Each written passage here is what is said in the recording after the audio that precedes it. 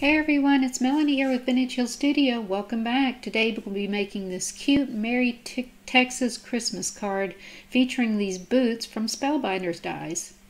I'll be using several distress inks, starting with this walnut stain.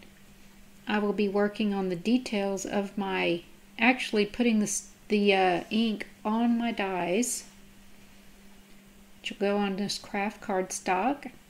And by inking up the dies, I'm going to really press that ink down into the details of the boot. I'll bring over my Sizzix Big Shot machine and run this through, which will emboss and die cut these boots. And I make several passes through my machine here to really emphasize the embossing on these boots. So again, you can see 1, 2, 3 passes, 4 passes through, and then I'll add a paper shim, which gives it just a little more strength of embossing on those boots. Take my paper piercing tool and get these out of my die, and you'll see how that ink actually transfers to the boot image. And then I'll take frayed burlap and add these to my boots in an effort to get these to look as close to real leather as possible. So I'll be using several distress inks to accomplish that.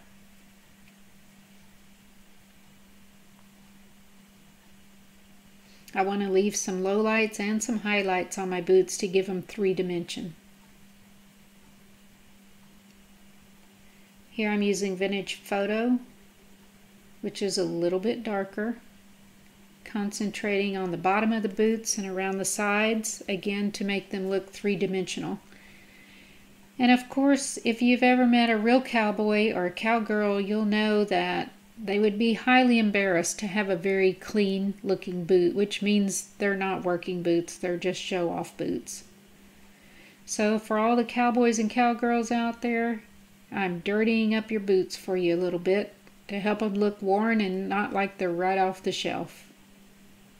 Now the walnut stain, which is what I used for the embossing part of the detail of the boot, is used to bring in the darkness around the soles and along the edge.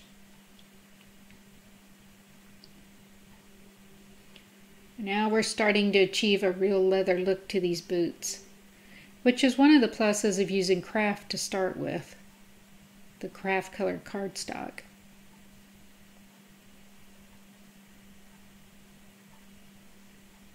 Just keep working it in there until I feel like it's looking like a real leather boot.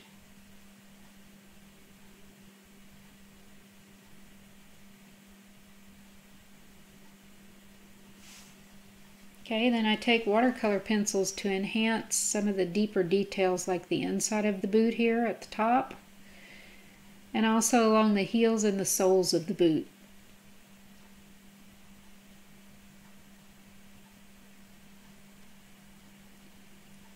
This is such little bitty detail that I find I have more control with watercolor pencils.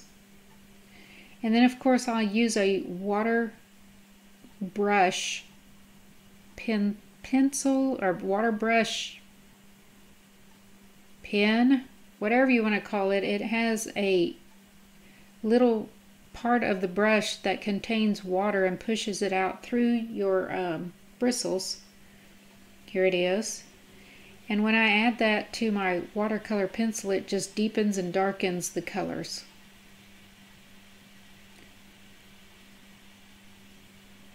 Getting all that laid in there.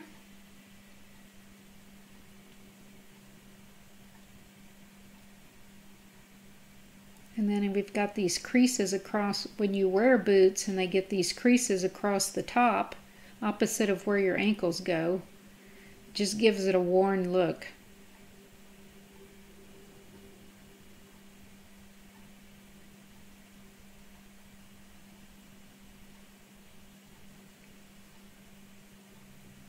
Alright, and then there's these little triangular parts right at the heel that I will darken up with the Sharpie black fine tip marker.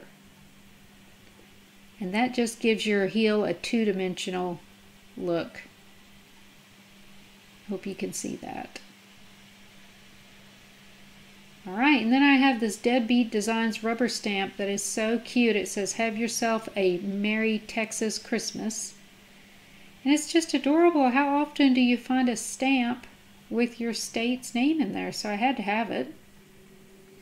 Do you have any stamps with your state's name in there? I think it's super cool. Alright, I'll go back with watercolor pencils. I've got this dark brown that I'm just going over the brown parts of the letters, and I'm going to just deepen those up a bit, and then I'll come back with the green, white, and red to finish up this front sentiment for my card.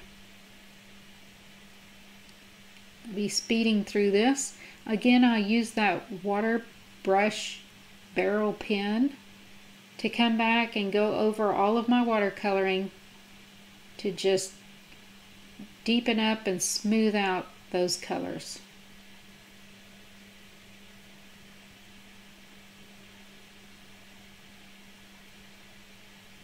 This only takes a very little time.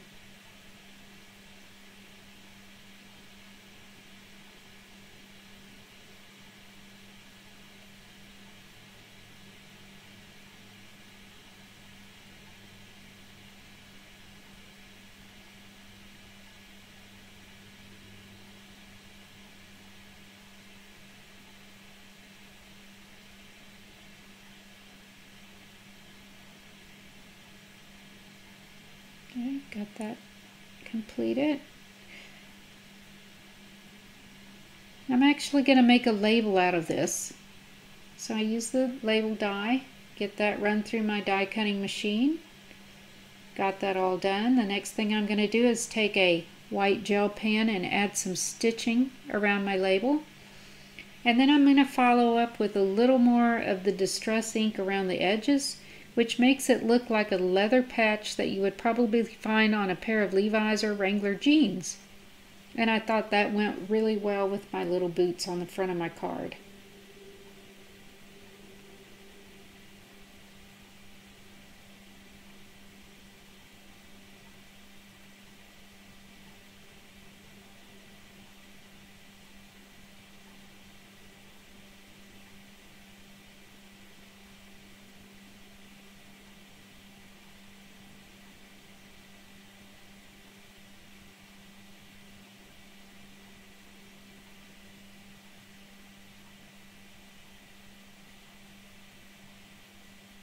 I'll take a couple of ovals with this wood grain paper and also the craft color, and I inked around both of those. Get those adhered together, and that will be the base for our boots.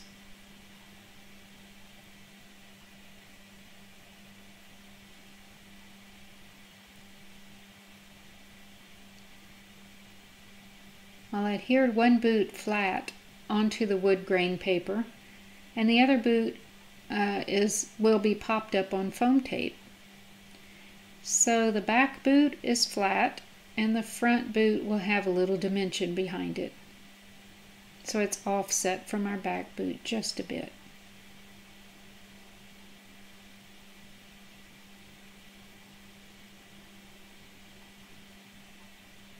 The card base is craft. It's 5 by 7 inches, and then I'll be using this mat that's 4.5 by 6.5 inches.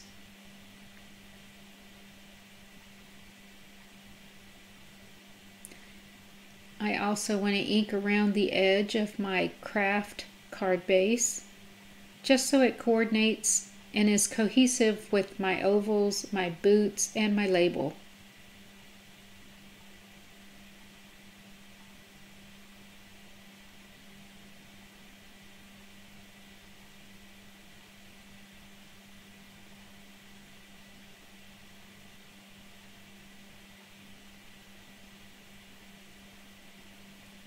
Before I adhere everything on the front of my card, I want to do my inside sentiment. And I'm using a Memento Rich Cocoa for that. I give it a couple of stamps here to really get a crisp sentiment on the inside of my card. And then this faux suede cord. I chose red for my label, and I thought that went well with a leathery looking pair of boots. Make a simple loop and pull that through, trim it, and it's ready to go.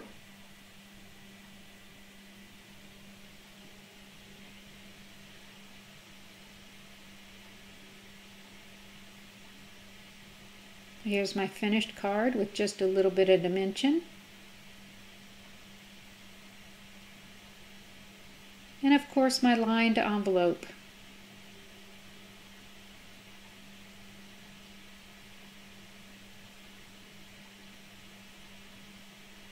Close-up of the boots, and I hope you enjoyed watching this video and that you will have a very Merry Christmas, and I hope you'll come back to visit me real soon. Happy holidays, everyone.